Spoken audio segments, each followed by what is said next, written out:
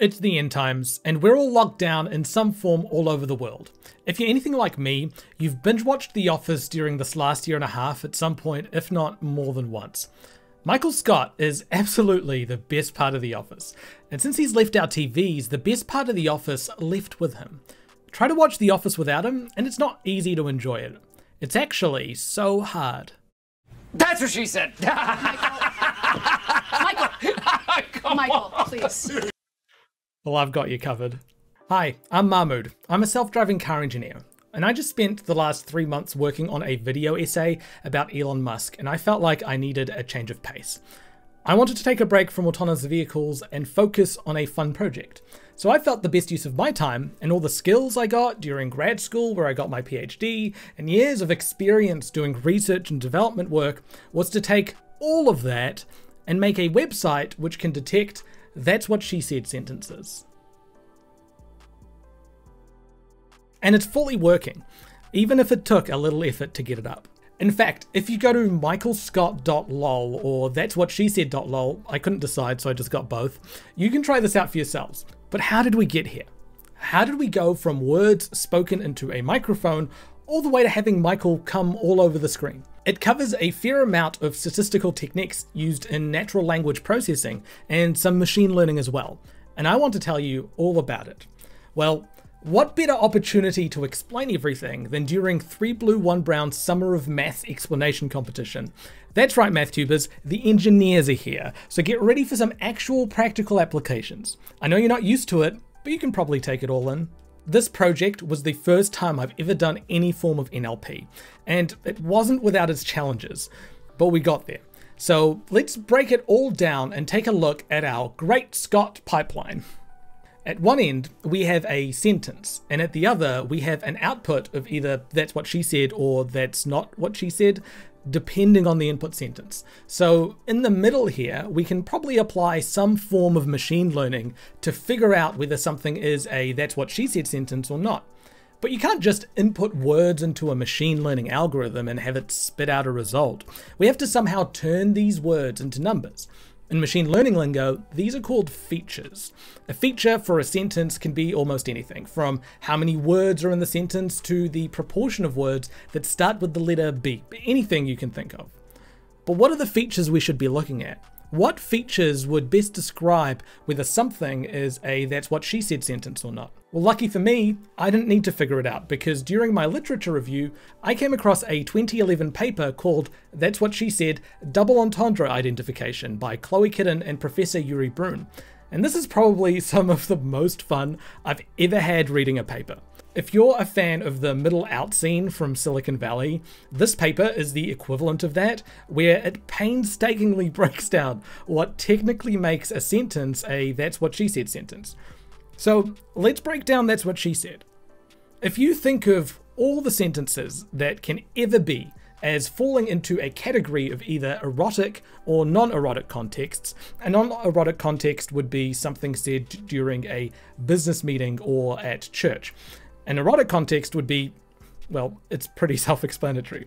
If we draw out a Venn diagram of all sentences and where they lie between a non-erotic and erotic context, the overlap in the middle would be where all the "that's what she said" sentences live.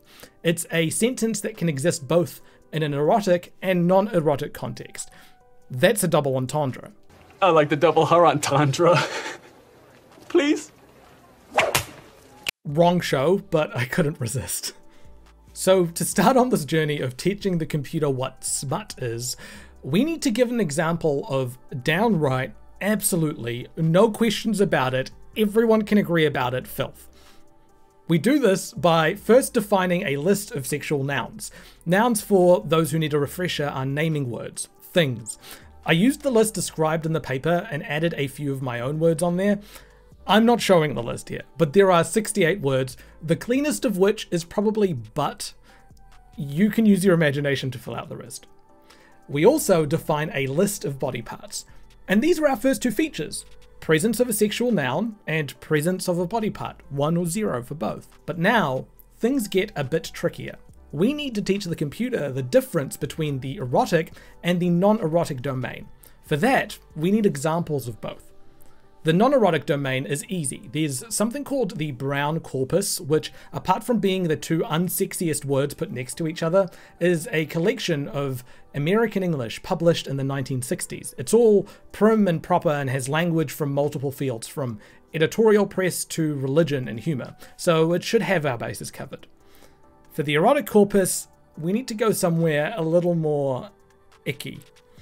There's a website, textfiles.com, which catalogs text files that were around between 1980 to 1995. These were usually uploaded to bulletin boards, which can be thought of as the social media of the 80s and 90s. Textfiles.com have very helpfully categorized the different text files. One of the categories is the erotica section. These are erotic stories that were uploaded usually by men who were super into computers and didn't really do anything outside of computers. While it's porn, they're porn, and it's not even good. It's like lowest common denominator, icky, not written by a professional writer or someone who's even had any erotic experiences. These stories make Mills and Boon seem like Shakespeare, and for us, they're perfect. Next up, we need 3 different functions, and no joke, this is the actual names in the paper: Noun Sexiness, Adjective Sexiness, and Verb Sexiness. The easiest of these is Adjective Sexiness. These are describing words. The Adjective Sexiness is the proportion of sentences containing that adjective, which also contains sexual nouns from our erotic corpus. So if a sentence contains the words big butt, the word big would be counted as the adjective, since butt has previously been defined as a sexual noun. So I processed all the adjectives in the erotic corpus for the Adjective Sexiness score, and I've got the list over here. The top ones are: men are disgusting. I could just read the list, but my soul doesn't want that. So I've called in my friend Janet, and she's going to help us go through it.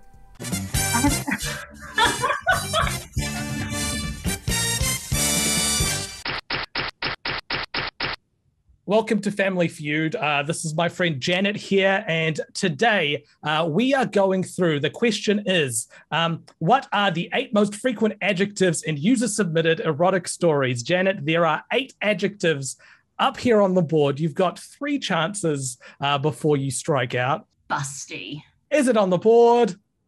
Oh. Sorry, Busty is not on the board, Janet. The issue here, I think, is that you are still thinking like up here. You need to like bring it all the way down. Let's go with one of the world's most, society's favorite words. Let's try moist. Moist, good guess. Let's see where that is on the board. Is moist up on the board? I'm sorry, Janet. Okay.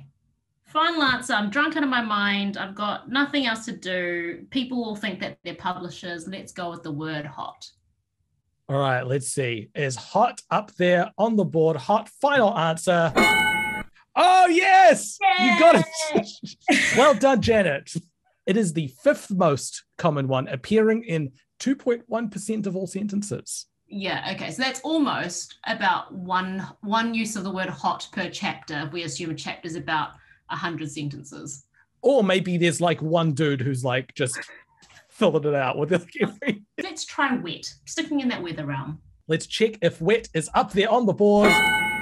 Yes, wet is the 2nd most commonly used adjective. Let's go for the reveal, okay? All right, we're ready. How disgusting are men? 8th most popular word. Open, 1.6%. White. Wow, that is triggering. Okay. Number 6. Big. Deep. Number 4. See, cavernous came across my head, but that wouldn't have been a word at all. Next one, you're going to kick yourself for not getting this one. Oh, am I? Is it Asian? Hard. What on a woman is hard? Hold on. I'm ready. So count down. 3, 2, 1. Little appears in almost 6% of all sentences with sexual nouns. This is really interesting as an Asian woman as well, because as you can understand, we're a group of people that are quite often sexually fetishized. And I recently learned in a forum of other Asian women, nonetheless, that I have grown up oblivious to this idea that there is a stereotype that Asian women in particular are more subservient and more submissive and, you know, better at that serving thing. And it never occurred to me because I have never thought of myself as being subservient or there to be of service for other people. And no, those are not words I'd use to describe you. No. And so this idea that you've just sent to me is again something that I just doesn't even register. Now we move on to verb sexiness. For this one, we use this trusty Bayes theorem. The main question we're trying to answer with this measure is how likely is this particular verb to appear in an erotic context versus a non-erotic context. And for this, Bayes' theorem is the absolute best way to do it. It sounds complicated and mathy, but stick with me, we got this. This formula can be rewritten in this way. But let's take a leaf out of 3B1B's book and go visual with this. Here's a box showing all the sentences we have. We can split this box into two boxes.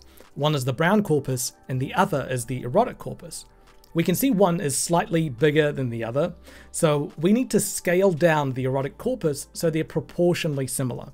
If we don't do this, then the size of the bigger corpus will start to bias the results towards it, and we don't want our verbs getting too sexy. This first part of the numerator is asking for the probability of a verb showing up in a sentence with a scope of only looking at the sentences in the erotic domain. This is pretty much exactly what our adjective sexiness measure was, but it's for verbs. Next, we multiply it by the probability of a sentence belonging to the erotic domain, which, because we've scaled it, is 50%. But it ends up giving us this area.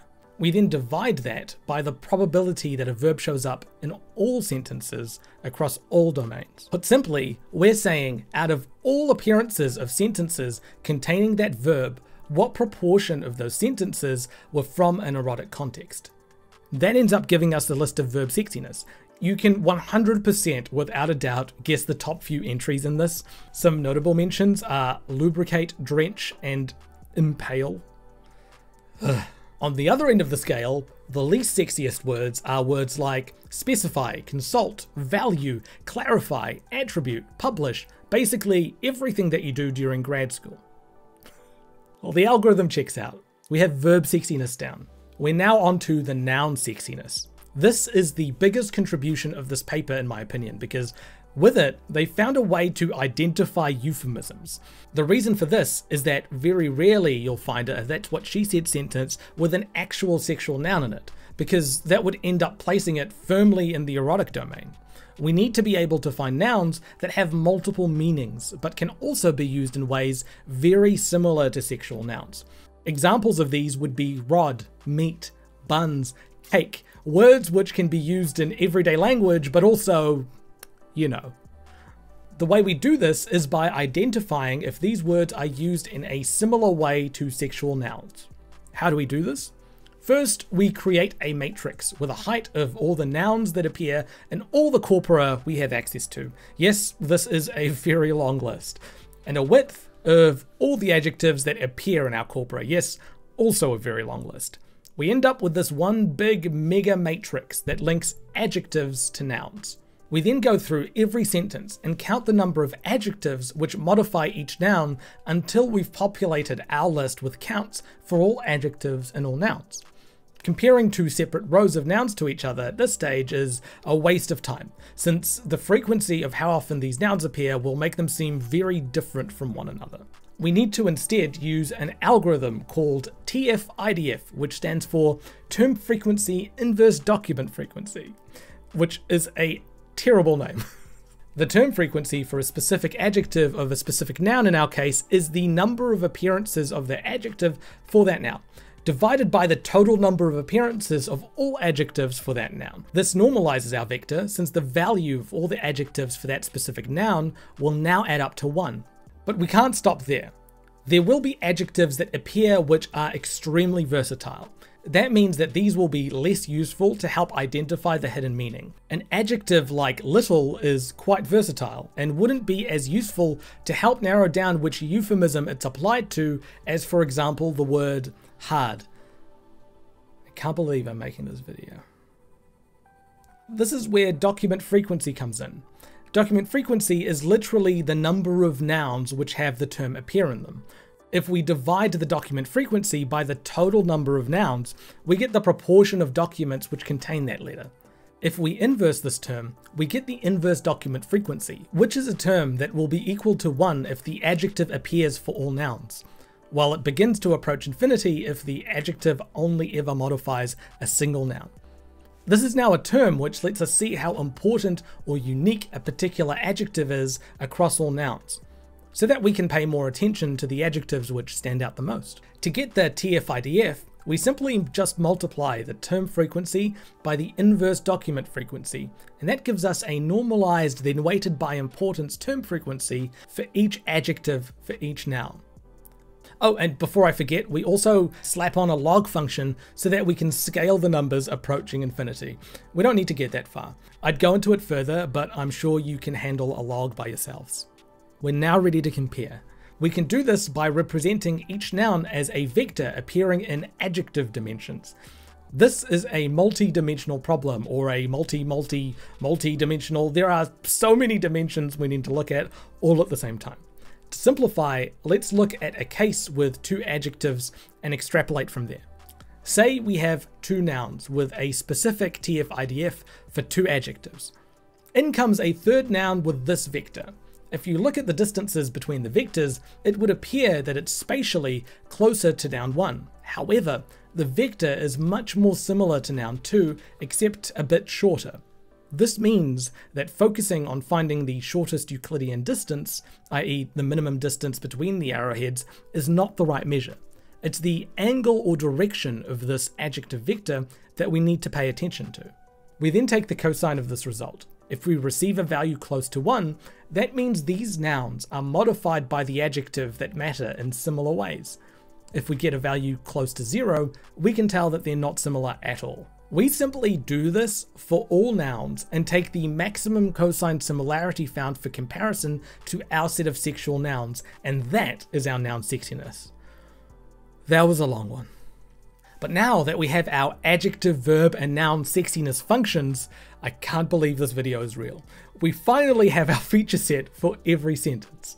We can now pre-process a sentence by taking in the words and extracting these features from the sentence, which then become a vector which represents about 16 different features of that sentence. We now get to do machine learning. For the machine learning, we need two things. First, we need some examples of things that are "that's what she said" sentences and things that are not. This is tricky because we need thousands of these examples, and if I sit here all day coming up with examples, they're only going to represent the things that I think about rather than a more generalized version. Plus, it'd take a really long time, and I don't want to do that. I managed to get in touch with Professor Yuri Brun, who is now a professor at the University of Massachusetts, and he sent me the datasets that him and Chloe used in the development of their algorithm. This saved me a ton of work, and without it, it wouldn't have been possible to do.